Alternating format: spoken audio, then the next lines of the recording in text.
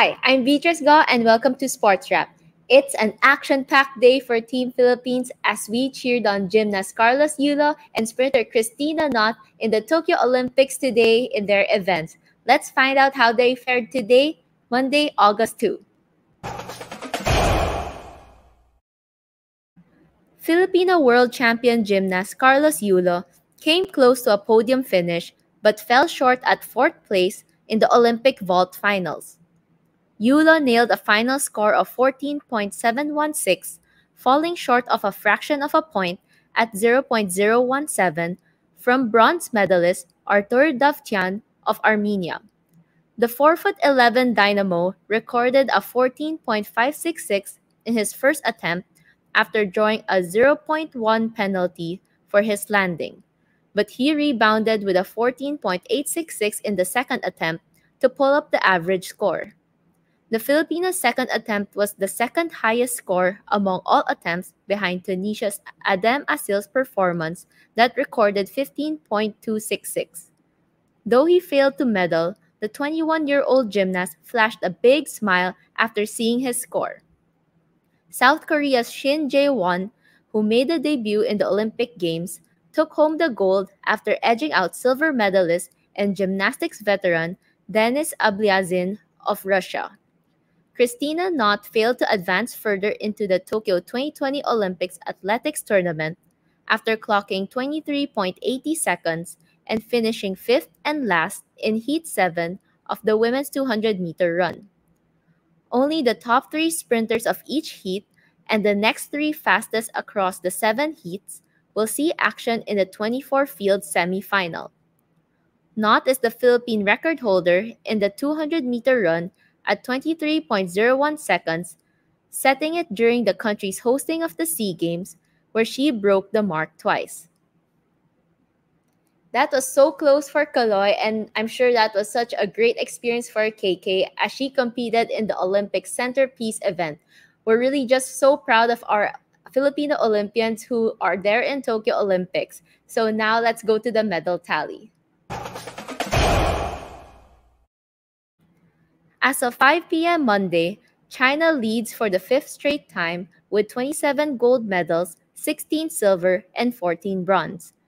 USA will have to catch up as it only has 20 golds, 24 silver, and 16 bronze, but it has a tournament high of 60 medals.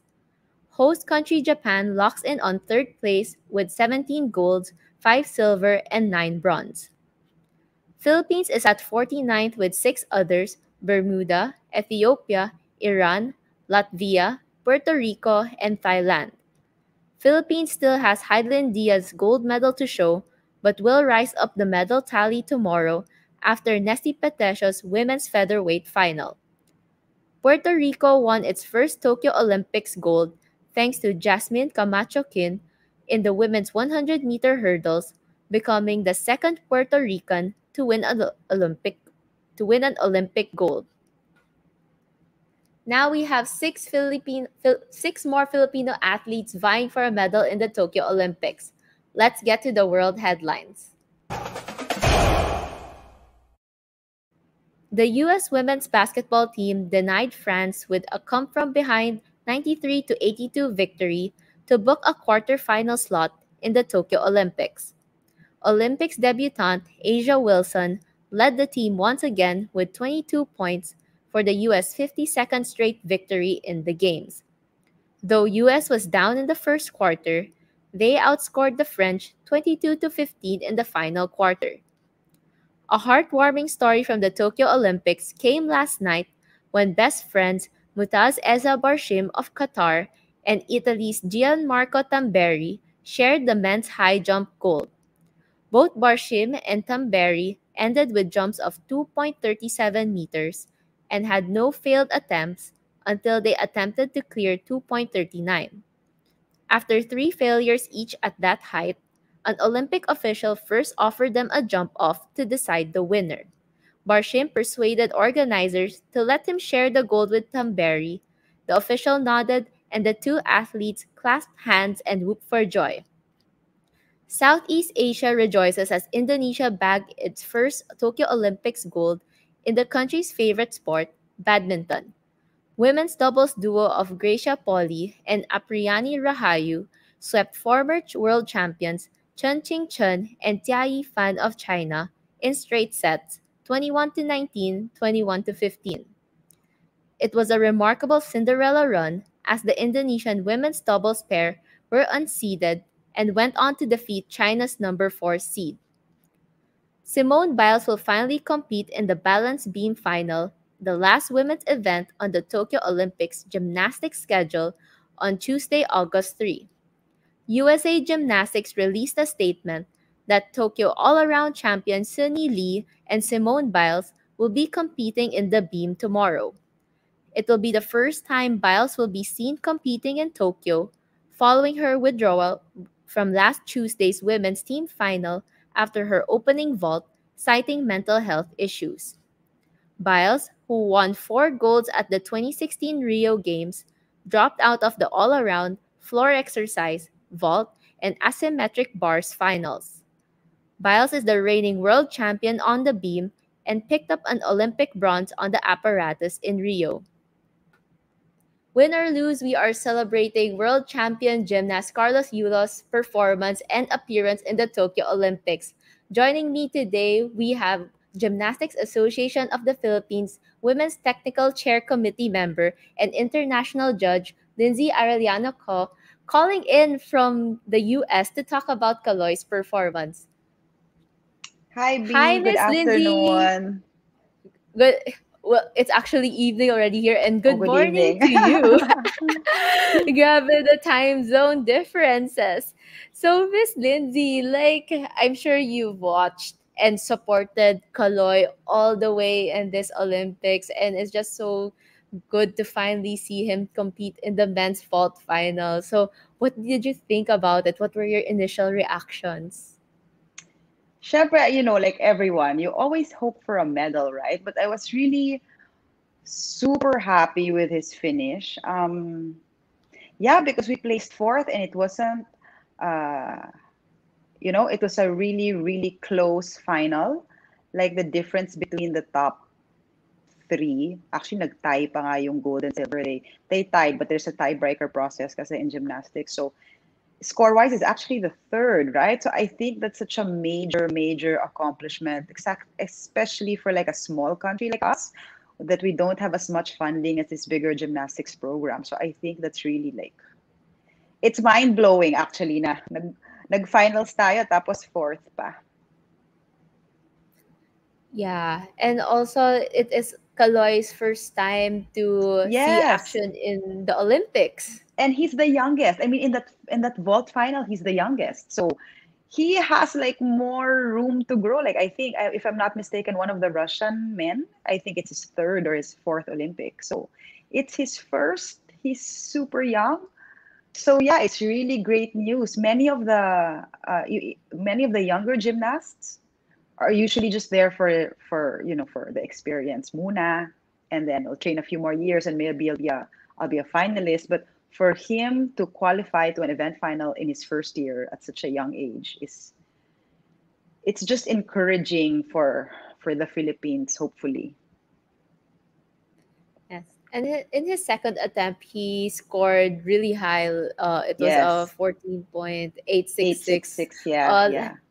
yeah. So how, like from a gymnast's perspective, like how difficult, like how would you evaluate that? Because I'm sure it was very difficult, like the execution and everything. Right. So like this, kasi the score of his second vault, kasi ganito, um, the score of a score is taken from two: the difficulty value of the whatever you did plus the execution, meaning how clean it was, how many mistakes you made, where your legs bent, ganyan. So Kaloy actually had the highest execution score, tied with another guy, one of the guys from Turkey. So they had the highest execution, meaning the cleanliness or the form of the vault among all the finalists. Yeah, but again, these are all kasi point one difference lang. But so getting a score like that, and if I computed it based also on his difficulty value, it means na the deductions given to him for that specific vault, second vault, was just like point 0.7, point 0.8. Kasi average din yan of the judges' scores eh. So kaya may 0.66 ganyan. So the judges gave him like a point 0.7 point, and that's super small. In gymnastics, dami-dami mo pwede i-deduct, diba? So to get a 0.7, 0.8 deduction for execution is really like, that's world class. And the fact that he actually had this big smile and Coach Yeah, Mune I was also so looked very happy. proud. I mean, I was so happy that I saw that smile at the end of the Olympic Games because I saw his face. I mean, we all saw his face after floor final. And you wouldn't want, I mean, after floor qualification, and you wouldn't want to end an Olympics like that. I mean, you know. So for me to see that genuine smile that he knew, I know he knew he did a good job.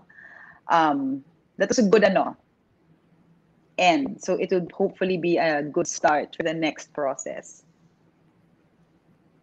Yeah, that's really a pat on the back for himself Mm-mm. because we couldn't be there. We couldn't be there physically to cheer him on, but then at least he knows in his heart that he actually executed his best and it was very successful. You know, Miss Lindsay, actually the last time we saw Kaloy and actually cheered for him physically was during the 2019 SEA Games where he Mm-hmm. won 2 golds and 5 silver medals. So, and then in the whole 2020 naman, parang nagpandemya eh. So, we didn't really see a lot of Kaloy. So, how would you like evaluate his improvement naman like from 2019 then now 2021? Well, in terms of improvement, I also cannot say much because, like you, he's been in Japan all this time, so we haven't really seen him. Although, what's lucky, I mean, really lucky about his being in Japan is, um, he's allowed to compete in the Japan tournament. So in that sense, you know, and obviously the Japanese landed silver in men's team, right? And a lot of the Japanese men got medals in the individual events, and the individual all-around champion is Japanese. So the good thing about that is even during the pandemic, he was testing himself and he was competing against the best in the world. So, but there were ang hirap eh. Like sometimes I try to Google, pero since it's Japanese, I cannot find footage of the Japanese competitions he's joined. Or sometimes Coach Mune might send in a video or a clip. So in terms of improvement, I cannot really say because my own, like you, I've only seen some clips and I didn't see it in relation to other people. But yeah, but I think also just being able to sustain yourself during the pandemic and not downgrading stuff is also a good thing, you know, to have your head straight pa rin. So yun. Yeah. And what was he doing in Tokyo naman the whole 2020? Would you know his situation there?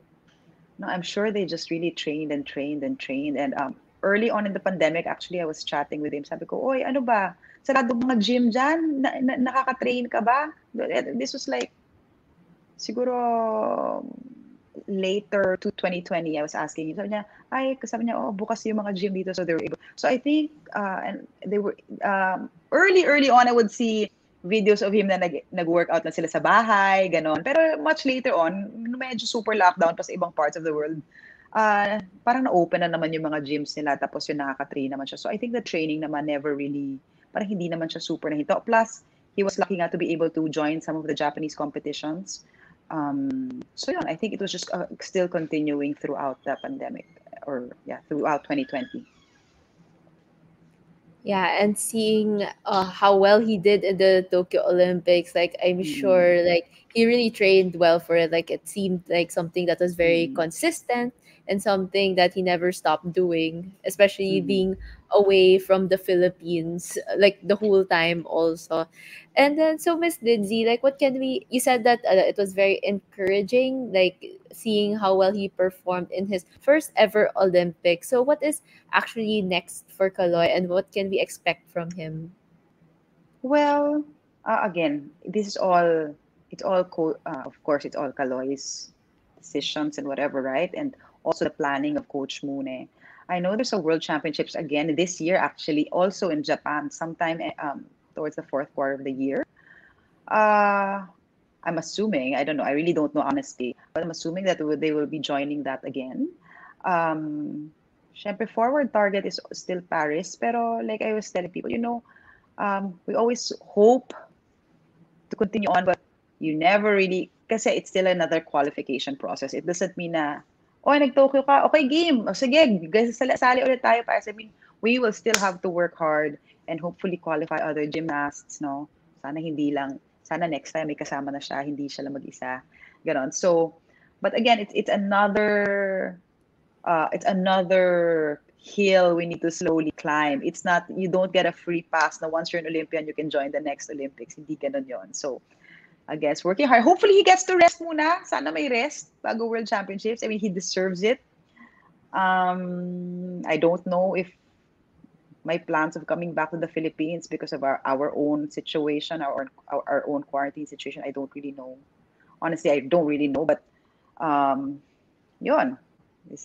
We Coach Mune has good targets and plans always for Kaloy. Yeah.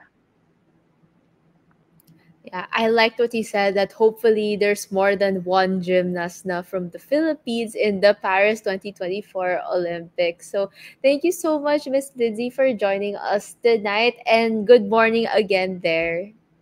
Thank you, and I hope we get more medals from our other athletes in the next days.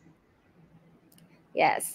All right. So speaking of more medals to come, stay tuned for our coverage tomorrow as the long-awaited women's featherweight final bout of Nesty Petesio is happening already tomorrow at 12:05 p.m. Philippine time. But then before that, we have Carlo Paalam kicking off the day's events at 10:15 a.m. in the men's flyweight quarterfinal. Then at night, we have EJ of Vienna in the men's pole vault final at 6:20 p.m. Philippine time. Again, this is Beatrice Go, Rappler, Manila.